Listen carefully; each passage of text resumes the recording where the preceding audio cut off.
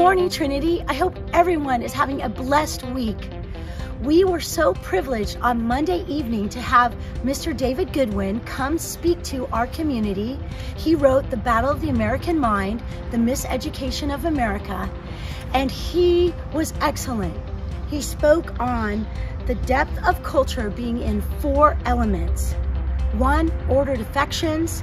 2, language.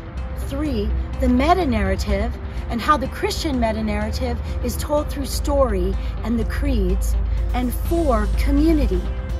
He said how the first 3 need to be strengthened so that we can live a life consistent with our Christian meta-narrative. It was outstanding, and there was a wonderful time of Q&A as well. I encourage you to watch the video. Click below.